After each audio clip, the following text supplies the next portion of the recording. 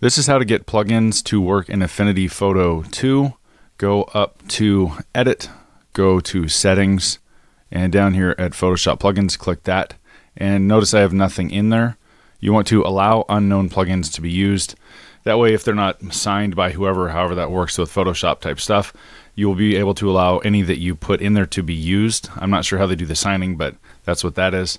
And then go open default folder in Explorer and just have that open. Here we go, and you don't have to worry about the location of it. That's just the default. And I don't have any plugins in there right now. I have a bunch in here, and I will just drag and drop those in there.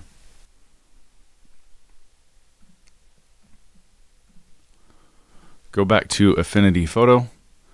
Notice there is nothing in here right now, and when they do get activated, you go to Plugins, and they'll just be listed. But if you click that right now before restarting the program, nothing will happen. You've got to shut down the program and then reopen it.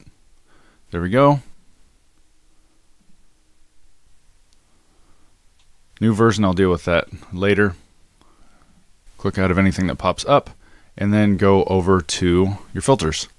Plugins right there. These are a bunch of Richard Roseman ones, and they will be listed. Now, if you click on them right now, they won't do anything because I don't have an image in here.